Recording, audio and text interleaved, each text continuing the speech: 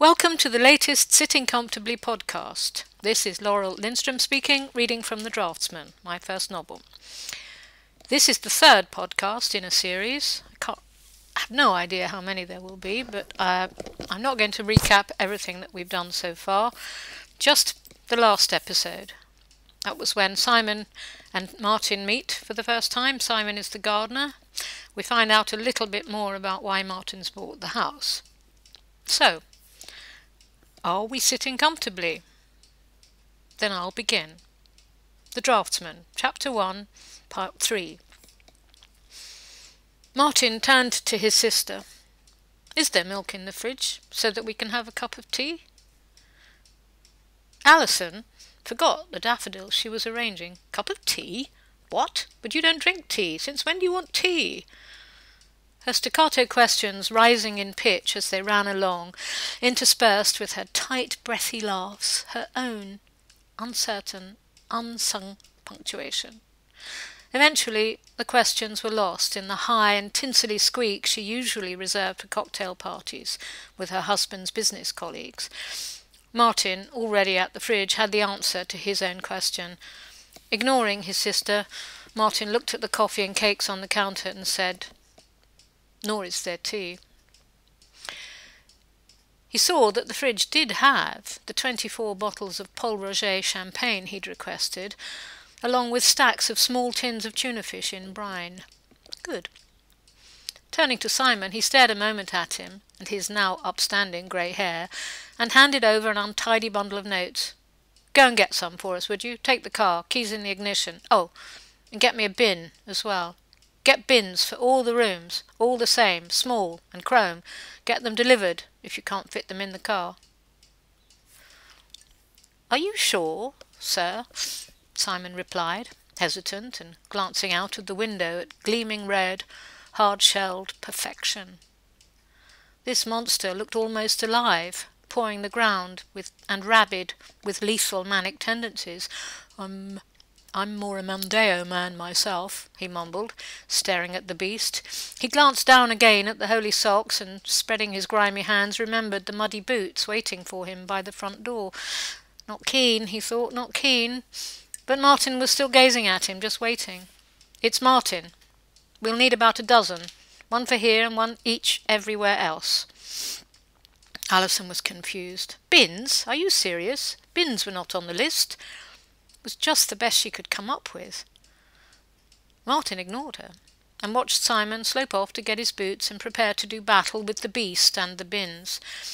Alison, with her daffodils nodding in their jar, while her fingers twitched and plucked at them, was talking half to herself in a series of low-level little clucks and chortles, wondering if this thing with the tea and the bins meant change of a sort. It was almost certainly out of character, almost ordinary, she muttered. She kept pinching and pulling at the flowers, her head on one side and then the other, furtively watching Martin, looking for tangible hints of change.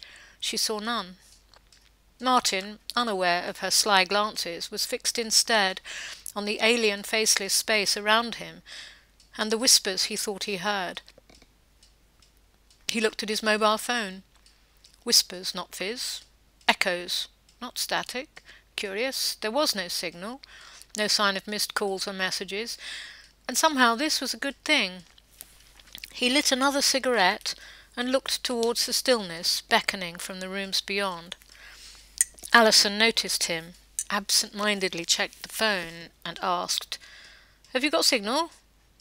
His phone back in his pocket, Martin stared through the question and said, "Is the Wi-Fi set up?" "Well, yes, like you said you wanted it, top of the line, and that's what's been installed, state of the art. I sent you a text with the code. Try it on your Mac," she replied uneasily. "No, don't know. Don't worry about it. I don't need it now." And Alison was once more confused as she watched him stare again out at the gloomy afternoon as it shuffled off into the shadows beyond the kitchen windows. She joined him and put her hand under his arm for a fleeting moment, snug against the stick-thin arm in its velvet sleeve, before he pulled away. Side by side they watched Simon jolt along the drive for a few meters before suddenly letting go and disappearing around the bend. Martin's lips curved, almost imperceptibly, into the slightest of smiles as he remembered what it felt like that morning, driving the new car from the showroom in South Kensington. He had not jolted, but the creature had terrified him, a satisfying, cathartic terror, his reward. After a lifetime in the backs of black cabs, he'd set himself the task of driving to his new house alone, which required buying a car, collecting it, finding his way out of London and into the right county unaided before tracking down his new address. All of this he had done, minorly ordinary and yet thrilling. Unctuous and oily, with a bumped and pitted complexion, Chris Curtis at Prestige Motors of Kensington had not expected someone so young to collect the car, and Martin unnerved him. He had never met the buyer of the red Ferrari F430 coupe, nor had he ever sold one over the phone before, though he knew it was not unusual. But the money had been wired months ago, and the order went through, so here he was, about to hand over the keys and paperwork to this oddly disengaged and uncommunicative young man. Chris Curtis bit at the hangnails on his thumb, anxiously struggling to reconcile the sale with the purchaser sitting on the other side of his desk. Martin looked an unlikely candidate for 4.3 litres of raw power, capable of getting from 0 to 62 in 3.9 seconds.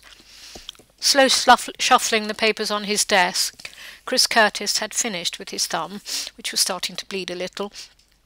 He fiddled with his Perspex name badge, making sure it was absolutely horizontal before rummaging in a drawer for a pen. He glanced pointlessly at the telephone, but the telephone was silent. The two of them sat, Martin motionless, and Chris Curtis a mess of nervous fidgeting. He hummed a little as inane reworkings of modern hits slithered along the office walls before one by one they breathed their last and faded gently and unopposed into the carpet. Chris Curtis took another deep breath and let it out long and slow and asked Martin for some ID. "You know, we have to ask. It's really more of a formality."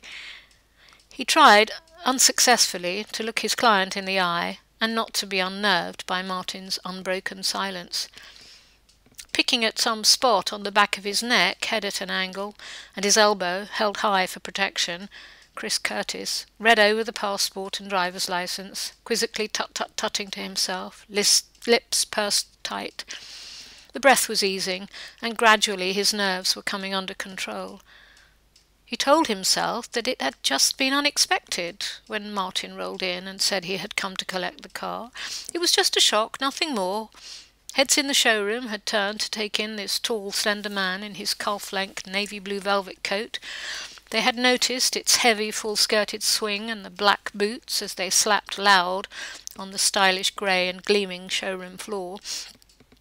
No one thought he was there to collect a car, not from here, not from Prestige Motors, providers of performance cars to the discerning and extremely wealthy, but he was.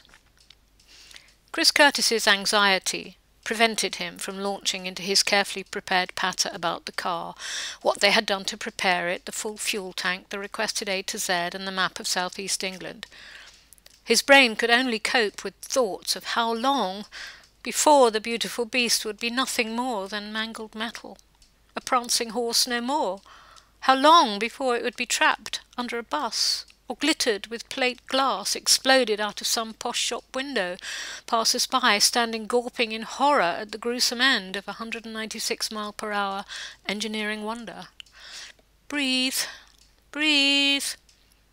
His customer just stared at him, watching, noting the blackheads on Chris Curtis's forehead, unconcealed with pale pink concealant, tiny beads of sweat slowly rising to join them. Chris Curtis squeezed out an insincere and thin-lipped smile as he stood up, jingling the single key encouragingly, trying in vain to tease. Bobbing up and down a little more than he would have liked, Chris Curtis ushered Martin out of the showroom towards his new car. The fresh air helped and reminded Chris Curtis that according to Martin's passport he was not a boy. 24 is old enough, surely. As he opened the car door and showed his customer where the ashtray was, the waft of new car smell, all vinyl, leather and solvents, mingled with the morning air, and Martin's cigarette smoke. As Martin eased himself into the deep white leather, cigarette ash drifted gently down to lie in fragile and dainty comfort on the pristine red mats. He listened to what he was told, looked about the car, snapped his seatbelt on, and remembered to fiddle with the mirror just like his dad always did. Then he just waited for Chris Curtis to stop. Martin looked up at Chris Curtis as he closed the door and stepped away from the car, his hands clasped in silent prayer at his chest, his teeth bared in an awful grin.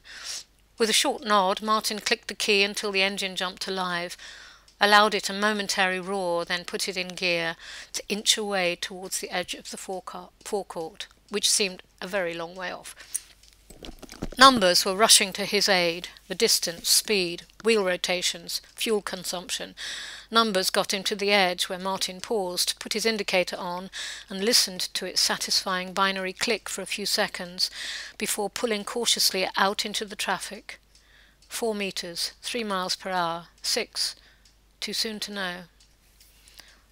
Watching Martin drive away, Chris Curtis remembered his commission on the £165,000 sale and comforted himself with the thought that if 1996 SH did by some sad chance end up under a bus or as a new feature in a shop window, there might be another commission to come.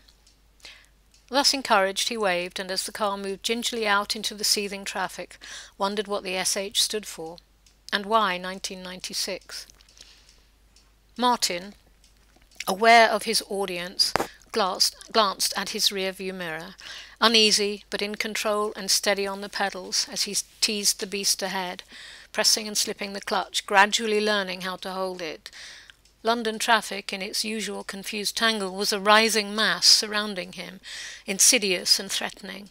Martin could feel it, longing to reach out and touch the car's gleaming perfection, to claim it with some ugly pinch, a bruise, or graze, a kiss. Touch.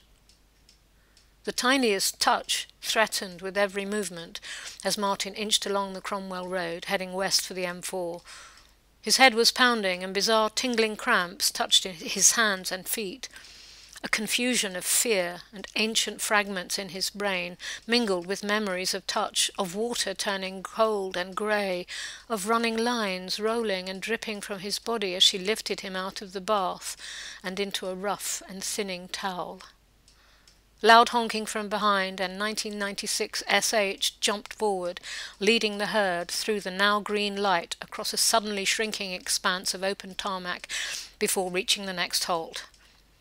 It took over an hour for Martin to get beyond second gear, and all the while the rush in his head was screaming, and he screamed back, "No, no, you can't touch me, you can't touch me now." And soon the traffic was easing, and then quickly fading into the distance. And that's the end of this podcast. We'll be back another time with another one. I hope you enjoyed it. My name's Laurel Lindstrom, and I've been reading from the Draftsman. Due for publication in September sometime, I think, with Unbound. Thanks for listening again. Bye!